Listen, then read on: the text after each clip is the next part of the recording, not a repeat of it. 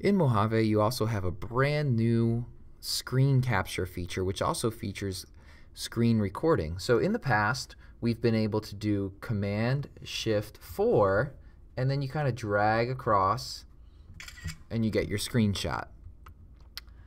And you can annotate and do some different things with it. But now they have a new feature, and it's Command Shift 5.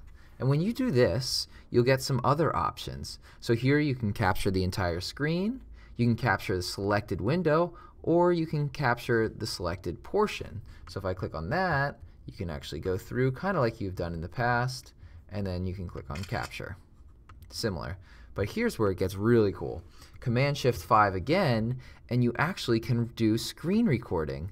So you can record a certain area of the screen, or you can do the whole thing. Furthermore, you have some different options in here. You can actually choose where it's going to save to, other location if you have a specific folder for your screencasts. You can do a timer, and you can also choose your microphone. Right now I'm using the blue snowball microphone. And some down here options as well. You can show the mouse clicks if you're doing something that you want your students to see where you're clicking at. That might be a good idea.